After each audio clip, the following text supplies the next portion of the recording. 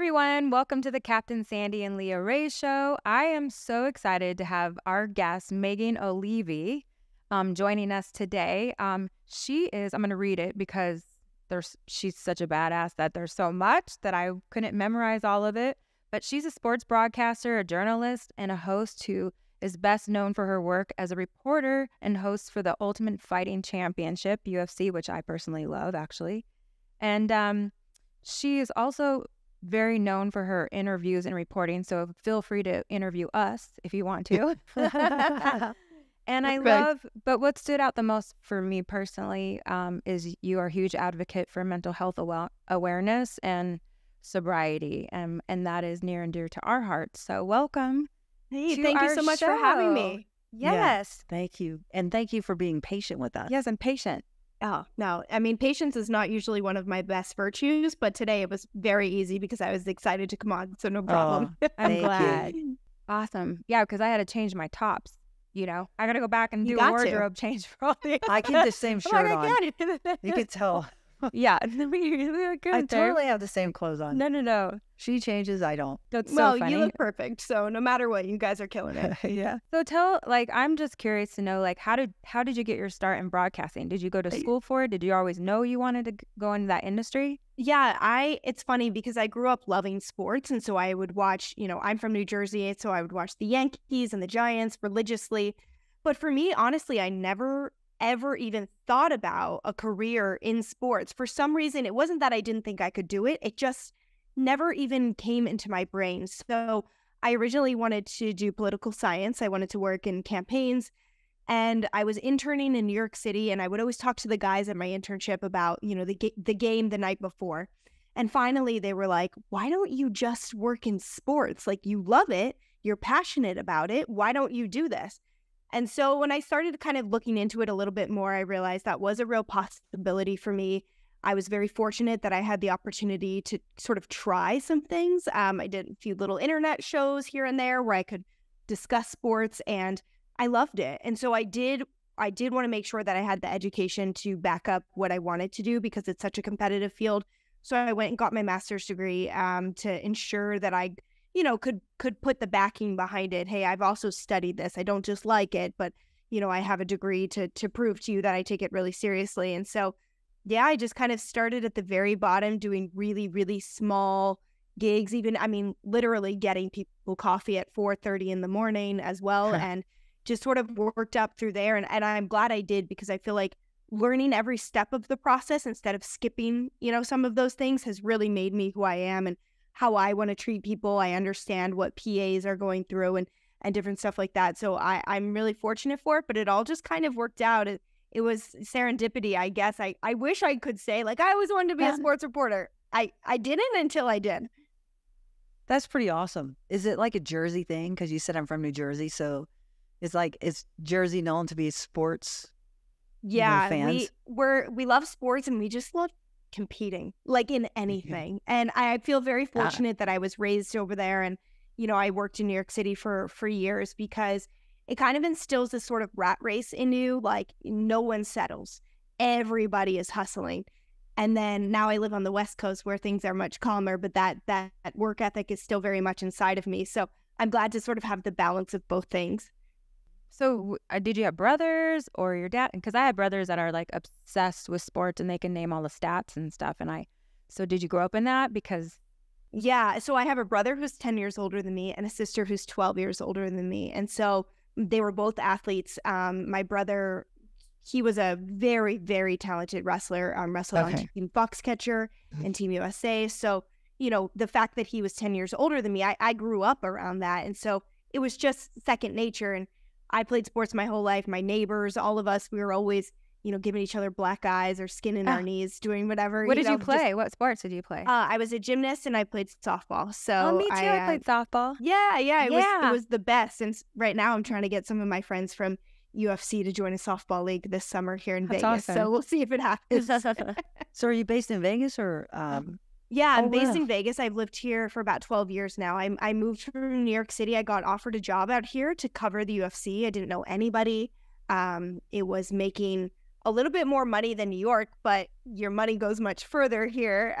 So I decided to just take a risk. I said, I'll give myself a year. If it doesn't work out, I can always move back. It'll be fine. And yeah, that was 12 years ago. So never moved back. That's That's pretty amazing. cool. BravoCon's going to be in Vegas this year. Oh Did you my see God, that? don't I know Oh, it? yes. My best friend Lindsay and I are obsessed with Bravo. We cannot wait for BravoCon to be here. If you guys need recommendations, I got you. Yeah. I think it's the best city for it because there's a million hotels and venues and things to do in the Strip. So you don't have to like travel too far. There's not a ton of traffic. You can walk most places. So I think it'll be great. Yeah, it's So definitely fun. awesome. Oh, yeah, definitely. Hopefully we'll see you. Yes. So in the Fingers sports crossed. world, because I have a friend, like she was in media for years and she wanted to be you, like she wanted that, but her journey took her a different way. She managed a news station. Did you have pushback? Did you make a comeback? Did you have to take a step back? How did you forge forward and grab a mic and do sports when it's a male-dominated industry? Yeah, I mean, it's a good question. For me, it was sort of fake it until you make it. Yeah. That's really what I had to do. I always felt like I just needed to control the things I could control, which is the effort I put into my preparation and the attitude that I come with to every job. And so my thing was, hey, nobody's going to be able to outwork me. I'm going to make sure that I have more information than everyone else, that I have worked harder to prepare than anyone else. And the rest I will, sort of leave into fate, because once an interview starts, you guys know you can't control really where it goes. Where You it just goes, have yeah. to be ready for whatever path that conversation takes. And so for me, it was just like, hey, I might be young, but no one is going to ever question my work ethic. And so I would always be as prepared as humanly possible. And then, make sure I was always treating people well. And that was sort of my recipe to continue forward. It was a little unique in the beginning because there weren't very many women covering the sport of mixed martial arts. There weren't even women competing in the UFC at that point. And so it was definitely an outlier. But once I opened my mouth and I was asking questions and people realized like, oh, she's not just here, to check a box. She's really here because she's the best one at the job. Then I think it never really became a question of gender anymore. But you find yourself, I'm sure you guys feel this, you find yourself sometimes in rooms where people don't even realize the conversation could be, skewed one way for us. And you're like, okay, I'm still here. But we just kind of have to go with the flow and you sort of figure out how to make it work and have people look at you as just a talent instead of like the woman on the team. Yeah. And it's important, you along the way, you learn how to read people, how to respond, how to really fit in any personality setting, right? And and be quick on your feet. You got to think really fast. Yes. And that's a talent, that's a gift that not everybody has. And it is all about networking and getting to know people and relationship based, right? It really is who you know as well as being prepared. And I think so. Yeah. Were you embraced by the networks? Like, of course you were hired, but when you're standing on the field with all the other networks and what is that like? What was it like, or what is it like? It was interesting at the beginning there. I was, especially in mixed martial arts, I was one of like 2 or 3 women who would kind of be in the scrums or the big group settings, and we all stuck together. I'm really fortunate to have those women who had welcomed me with open arms, and then I could do the same for whoever joined us. But after those first couple of days or couple of events, it never really was questioned anymore. I was pretty welcomed. You'd always have people here and there, which you'll get in any industry, who maybe aren't the most welcoming or have judgments on certain things. But I think the way I conducted myself always made me welcome, and people were happy to have me around. And so I didn't really receive any negative stuff. And then when I moved, I also cover the NFL. This will be my 6th season upcoming. I do the NFL on Fox on Sundays. And so, that is like a crazy different world from what I do. But it's, Fox welcomed me with open arms. They asked me to join the team.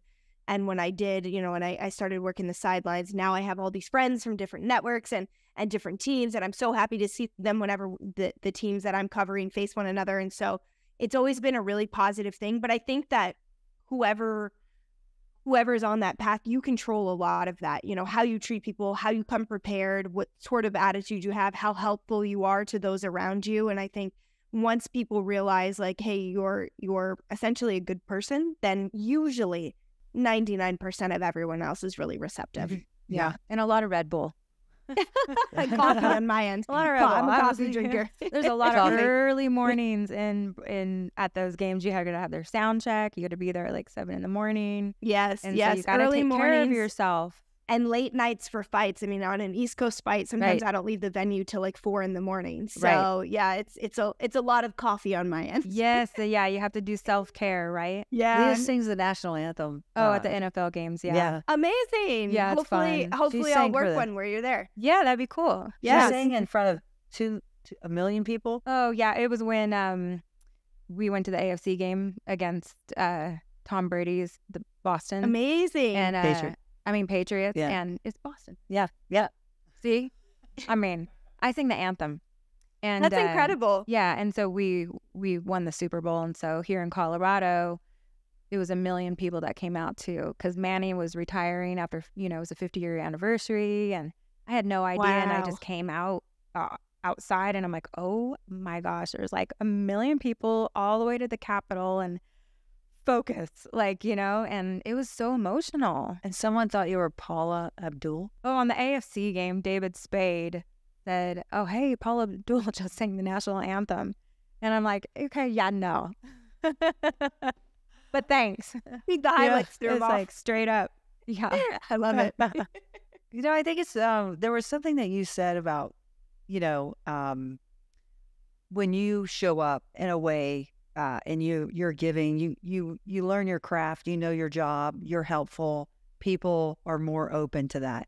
That is such a great message, because so many people out there, if you actually learn your job, be kind, be helpful, you're not going to have issues. And if you do, it's going to be that 1%, right?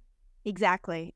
And I think it can be a little scary, especially for women in a male-dominated field, as you could attest to. Sometimes you almost feel like you have to do those things on a bigger scale than maybe our male colleagues. But, because there's judgments or there's biases, whatever it may be, as soon as you step into a room, before you even have the chance to open your mouth or do something. But I think just being the person that you need is always come back to me tenfold. And I just feel like it's opened doors, and it's made other people feel comfortable and welcome. And at the end of the day, that's really all I'm working towards is to do the best job I can, and to help people who want to do the same thing as me feel welcomed and comfortable and able to do the job as well. Yeah. So did you always love UFC, or is this new to you? Did you have to learn it? That world? A little bit of both. I mean, because my brother's older than me and he was such a talented wrestler, I already understood a large amount about the sport. My grandfather and my great uncle were both boxers. And so combat sports was just something in my household that we didn't even think twice about. And so I understood a lot of it. There were nuances that certainly I had to learn.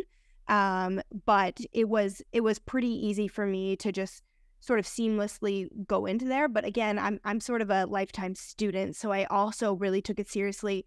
What are the things that I don't know, and how do I ensure that foundation is built with no cracks? And so that I really understood the basis of, our sport and our weight classes, our rules, and that kind of stuff. And then, this discipline, jiu-jitsu or karate or taekwondo, whatever it may be that I wasn't super familiar with, that I was educating myself as much as possible. And that education just continues every single day.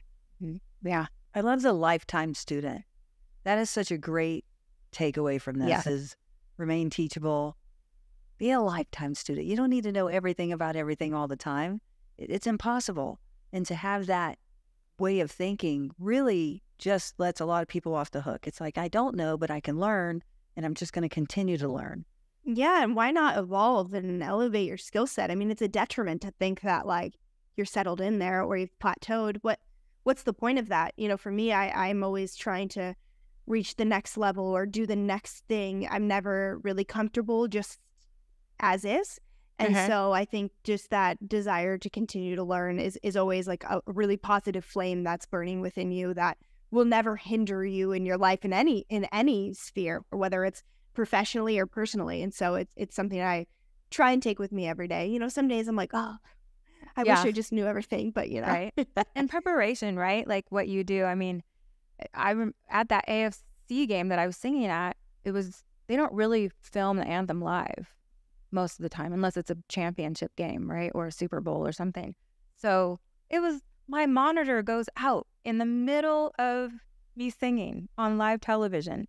Like I literally heard a pop in my ear, and I could have freaked out, and I could have been like, but I knew it so well, and I knew how to handle it that I just kept going like nothing ever happened, and only I noticed. But it was all those years, even that minute, 20 seconds, all those years it took to prepare for that moment, how to handle an arena of people and live television, you know, and not freak out. And so same with you. I mean, you evolve and you learn how to handle things in life, and it's overcoming your fears of what the possibilities that it could happen, you know, and how do you prepare yourself for those times? Yeah, and live TV is a beast. Like we always try to have perfect shows, but we're on the air for 8 hours, and like you're never going to be perfect. And you're never perfect. Striving for perfection is great, but understanding like the viewers at home don't know half the things that are going on behind the scenes, and so just keep going. Just keep faking it until you make it. Yeah, like, exactly. That's all we can do. Exactly. And like I love your story of what you taking over Captain Lee at the time, and going into it. We tell that she hasn't heard that story. You watched Below Deck season 10 when I took over Captain. Okay, so apparently my dog did too. Yeah. He's like, right. So when I saw the biggest boat I ever ran, I was really nervous. The wind was really blowing, and it's a lot of tonnage. And I was at the dock, and behind me was champion, gold medalist, Hall of Famer, Gigi Fernandez, tennis pro. Wow. And filming me. The camera's in front of me, filming me. And I thought to myself, the camera in front of me is actually wondering if I'm going to leave the dock or not, because I was waiting for the gust of wind to stop. And then in my mind, I was thinking, but if I hit the rocks, well, that's going to kill the season. And if this happens, I'm going to put the boat over there. So I was thinking about all these scenarios, what ifs. And then when I looked over my shoulder and I saw Gigi, and I thought, what she went through to win those gold medals, I got to take this boat off the dock. That's amazing. Yes. And so I did. And it's just walking through that. Leah mentioned mental health, and you're close to recovery. And I'm just curious, like that journey. Yeah. So my husband has actually been sober for 17 years. I'm going on 18 this summer. Yeah. He just retired from the UFC. He was a professional mixed martial artist for 15 years.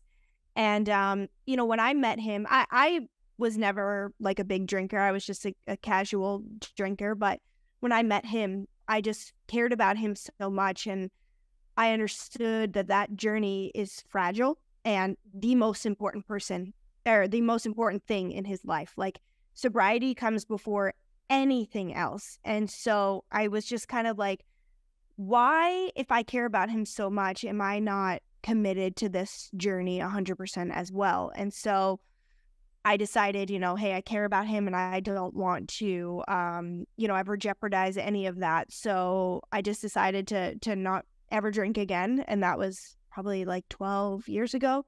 And it's been great. I mean, we still have a great time, and he knows that I'm with him 100% every step of the way. I mean, even on our wedding day, people were in the bridal suite, drinking champagne, and he wasn't there. He would have no idea. But for me, it's like, no, this is a commitment I made to him, and he can't ever have alcohol again. And so why should I? Like, we're a partnership. We have the same goals in life. And for me, it was just important to maintain that sobriety with him. And I'm very fortunate. I didn't struggle with addiction in the same manner that he did, but I never wanted him to feel alone. My brother is sober as well for about the same amount of time as my husband. And, his journey was a little bit different, and I just wanted to be as supportive as I could. And for us, that was the right thing, being able to have your partner wake up on New Year's Day and go for a workout and not be hungover, or, not worry about, hey, they're drinking in this casual setting where I feel a little nervous. but they don't because they have some, some lubrication there. And so, it's just been the best thing for us, and for somebody who is a partner, a wife to somebody who struggled for a long time. It is absolutely, for me, unthinkable to be anywhere else in our sobriety journey. Like the only way I can support him is being his partner and walking that same journey with him. And so that's what we've done, and I wouldn't change it for the world. I love that. And along with that is mental health, right? Like I've gone through Sandy's journey and going to just a couple of meetings with her, that it's all in the thinking and in the mind, and constantly feeding that, and right, like that's a really beautiful thing. Yeah, it's it's so interesting because there's a big mental health awareness thing happening now. And I remember I went to my first meeting many years ago, and I wish I could say I got it on the first one, but it took me quite a few years. How long have you been sober now? 33 years. 33 years. Yeah. Oh my God, that is incredible. Yeah. Congratulations. But for the grace of God, there go I, like honestly. But we were taught, and I sometimes I want to change the wording that a guy summed it up for me. If you have a drunk horse thief and you sober him up, what do you have? A horse thief. Yeah. He's just a sober one. He hasn't changed.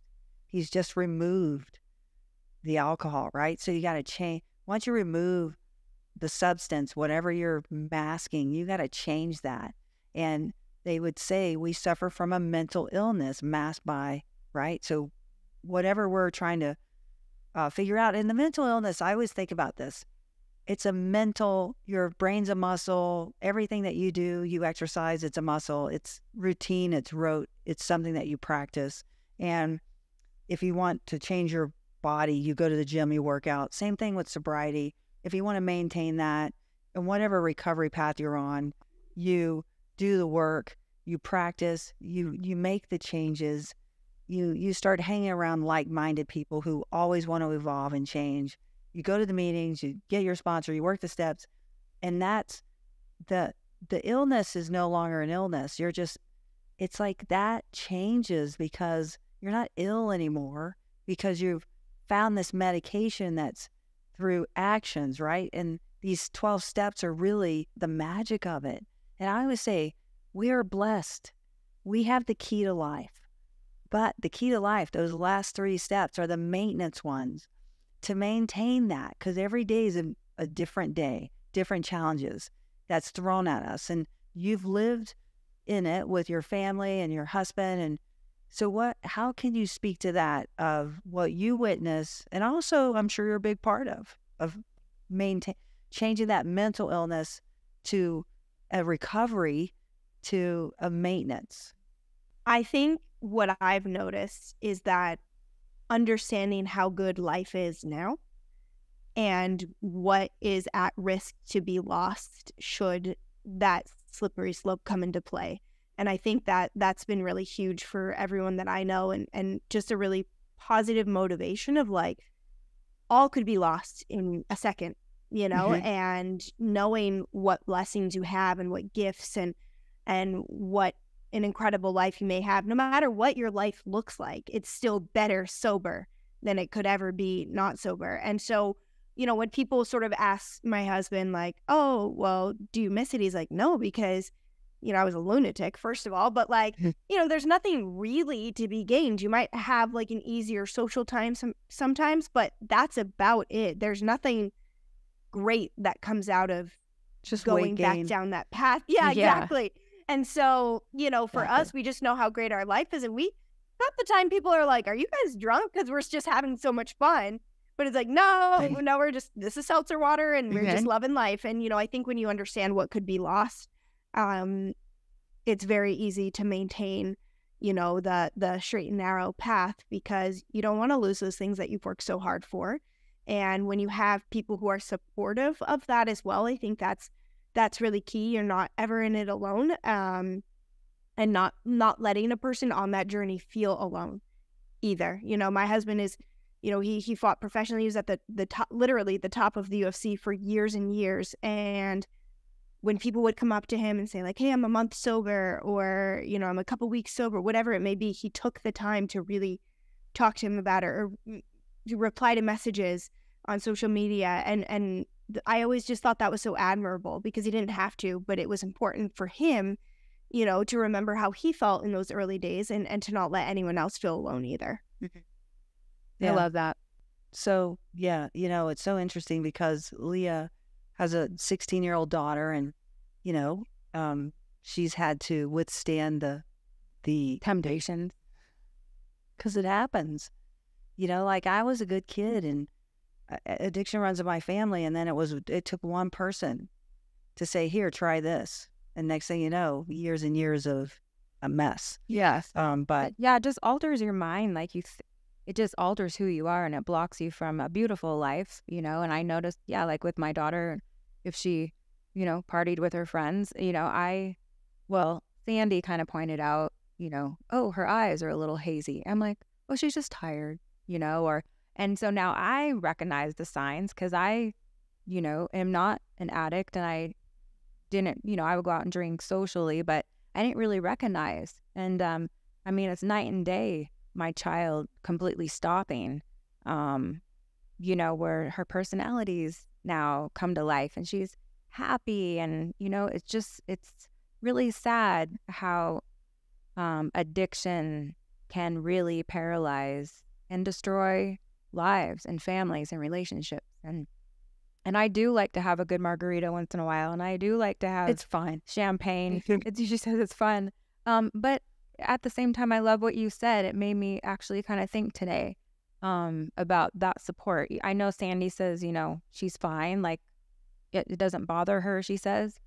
But it's more than that, right? It's saying, I'm your partner. I'm with you on this journey.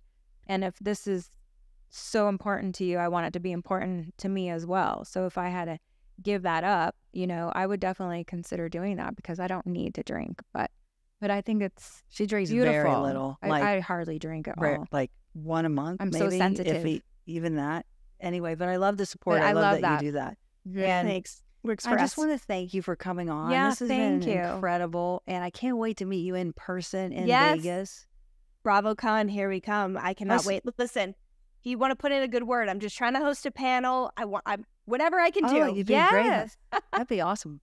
We could have like the sports housewives. You could be the referee. You know, Yeah, a referee could be- of all I'm those ready. fights in the elevator. we could take I them to am ready. Okay, Melissa, do you really want to throw the that drink? arena. Put those gloves on.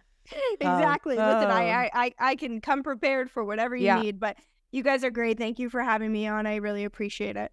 Yeah, you're Yeah. such an inspiration, and thank you so yeah, much. so we gotta exchange digits Yeah, so we can definitely. See you in Vegas. Yeah. I can't wait. That sounds Yeah. perfect. We'll Awesome. have Pat Thank you, thank you. coordinate. Okay.